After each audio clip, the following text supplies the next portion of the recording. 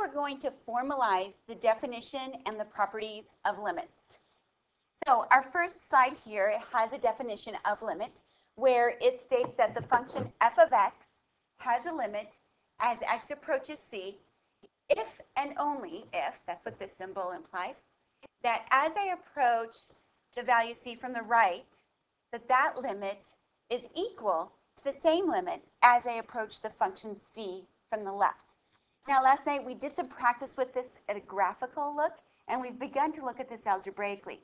Now, here are three examples that further explain this definition. So if we look at the first example, f of x.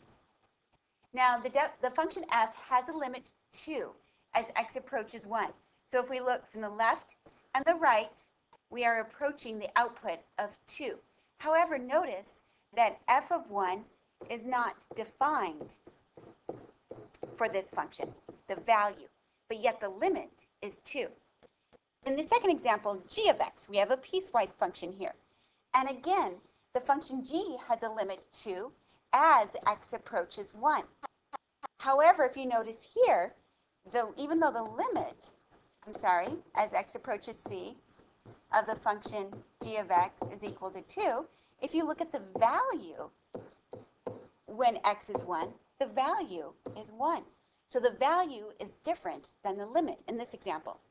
In our third example, as x approaches 1 from the left and the right, the limit is 2. So the limit of h of x, the limit, can I pick up my eraser? Yeah, I can. Okay.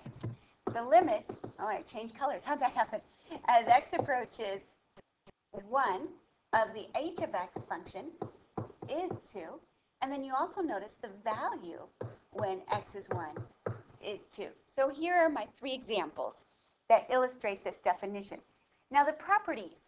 There are some simple properties here that you might not have the rules memorized and the notation memorized, but you're already using them.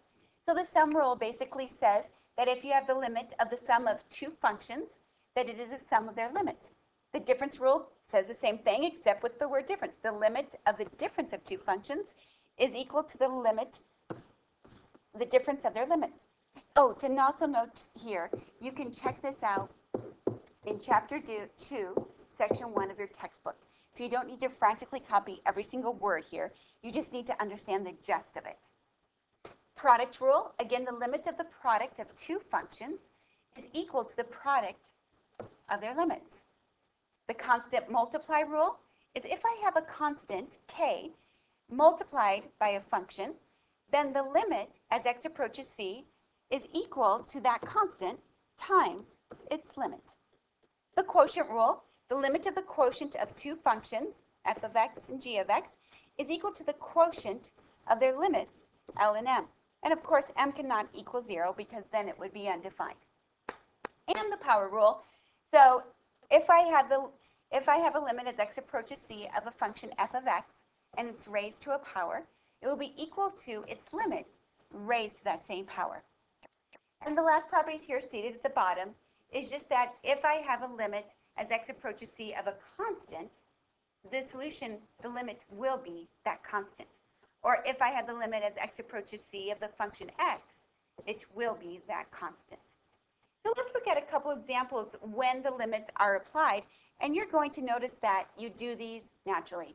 So our first example, the limit of the function 3x cubed plus 2x minus 9 as x approaches c. Well, first of all, I'm going to use my sum and difference rules, and I'm going to break it apart into pieces, 3x cubed, 2x, 9, and as x approaches c. And now we're going to use the product and the multiply rules, where you can see here that since it's the function x, we replace x with c. The function 2x, we replace x with c. And anytime a limit approaches a constant, it is just that constant. So there we have the limit of this function. Do you remember it now? Does it make sense? Okay. Here's another one. Now we've been evaluating, finding limits of functions like this. So you can see graphically, as x approaches 0, what is the limit of this function? Well, graphically, it suggests and appears that the limit is 1 as x approaches 0. Now, we can confirm analytically by substituting the value 0 into the function. So as we can see here, it's a quotient of two functions. So if I take the limit of the numerator and divide it by the limit of the denominator, we know that the value of sine of 0 is 0. So we have 1 plus 0 in the numerator, and the cosine of 0 is 1. So 1 over 1 is 1. So we have just verified our graphical limit, approach to the limit with our algebra. Okay, here's one more example. Now, limit as x approaches 0 of 5 over x. We recognize this to be a rational function. And as I approach 0 from the left, we notice that we're approaching negative infinity. And as I approach 0 from the right, we're approaching positive infinity. We talked about this today in class. And graphically, we notice that they are not approaching either a positive infinity or negative infinity. So therefore, the limit then does not exist. Now, algebraically, what would we see happening? Well, if we tried to substitute f of 0 into this problem, we notice that we get 5 divided by 0. So when this happens, we know that the limit will either be infinity or negative infinity or does not exist.